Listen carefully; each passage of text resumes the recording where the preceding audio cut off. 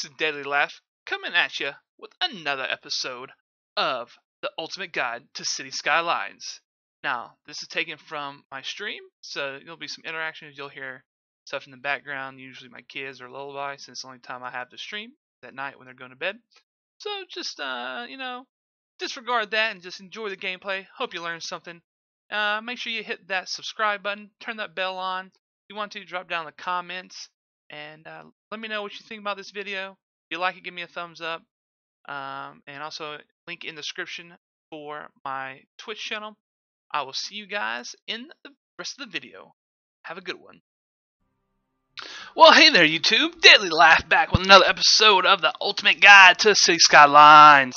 This episode, I'm going to go over the DLCs I have installed, which ones we'll be focusing on as we move out of the vanilla gameplay. Up to now, what you've seen has been pretty much all vanilla gameplay. You just keep repeating and expanding and doing different things. But there's a few that I can't really not do for DLC because it affects the aesthetics of everything as opposed to actually how the game is played. So those are the ones I'm going to highlight here.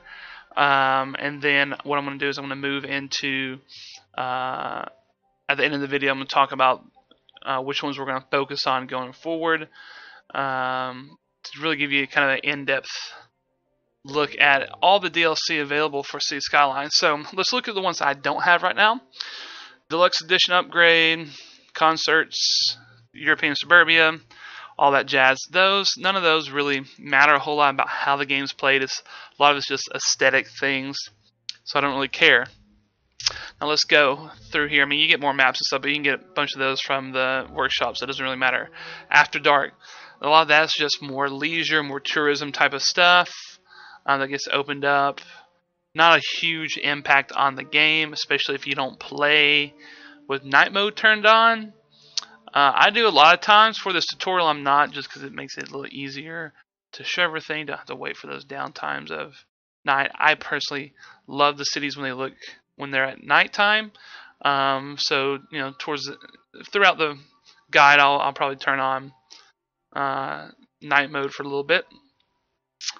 Snowfall affects the game a little bit, not a whole lot, so I'm not going to go too much into detail, but basically it gives you some snow maps, and so what that does is you also have to have like your road maintenance changes, because now you've got to have snow plows taking care of the roads. Once you get like your third or fourth unlock, you can actually start replacing your piping with heated pipes that will automatically melt the snow on the road, and you provide heat for homes and businesses without needing to use electricity. So then you can use your policy of only use the pipes to heat the home, and it really saves on your electrical costs on a snow map. Other than that, some other snow themed things, it doesn't really impact the game. So obviously I'm not on a snow map. I will point those out in the game and show you what they are, but won't be using them. Match day. I like this. I got this one because I love sports.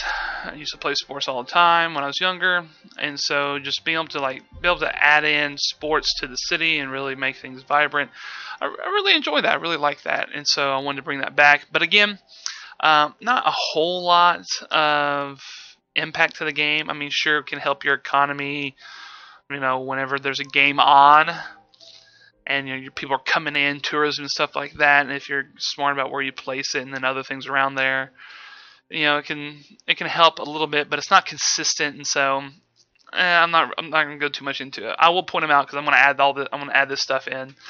Art Deco, just different types of buildings, a lot of unique buildings. A lot of these DLCs have unique buildings that you get with them, and just different style of buildings. Again, not a whole lot that goes into changing the fundamental gameplay. Natural disasters. Now this does change the gameplay, obviously, because tornadoes and firestorms and whatever. You gotta be prepared for. I haven't played too much with the DLCs, but since this is the Ultimate Guide, I will be going into it. I've just done a little bit of research in game about what there is available for natural disasters and how to cover my city. So what I'll probably do for this one is I'll turn it on. I'll turn the frequency down pretty low, just so hey, when one comes along, it's like, oh, let's see what happens and let's manage it. But it just gets repetitive after a while, right? You just gotta make sure it's another service when your city expands, just like a new hospital. You put your disaster stuff down. So I'm not going to go too much in detail there.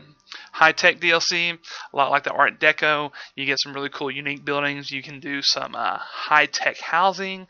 You can do a lot of cool, high-techy, futuristic-looking stuff with that. But doesn't really change the gameplay too much. Alright, so this is a radio station. I think that's kind of self-explanatory. We have pearls from the east. This is a lot of parks and unique buildings and stuff like that really kind of just gives a different vibe to the city. I have to say, most of these DLCs I got in a pack. I probably still would have got this one just because it's cool. Waiting for a pack for these other ones because I don't really want to buy them as is right now, or some kind of sale, because they just don't affect the game that much for me to want to go out and get it by themselves. Mass transit. Now, mass transit does change the game a whole lot. I've had this since the beginning, and so I'm trying to remember what it's like without mass transit. But I'm not going to be doing like a specific, hey, here's a mass transit video, just because as the city grows, I'm going to be adding mass transit in. Like right now, I'm already contemplating where to put bus lines and maybe some trams, or at least a metro to go around the whole main city part right now. So when I put stuff in, I'm gonna try and put all that in, like the metro, the buses, everything at once. So for that video, I can kind of get into it, but I'm not gonna go into the taxis and the shipping and everything, because mass transit is